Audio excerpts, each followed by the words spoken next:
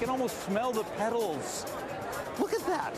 So much seems to be about sensors, sensing what we're doing with our life, right or wrong. And joining us to talk about what's hot now, what's hot coming up, Lance Ulanoff with Mashable. All right, first off, you're wearing the Google Glass.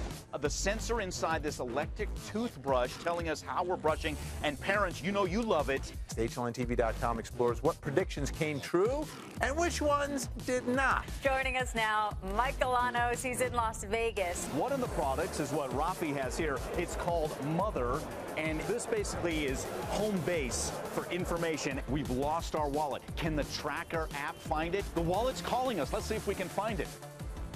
And you can hear it beeping just a little bit. I'm listening. Oh, you hear it. You hear it.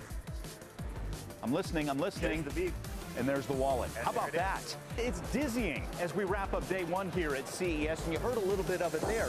Go to HLNTV.com/CES to find out.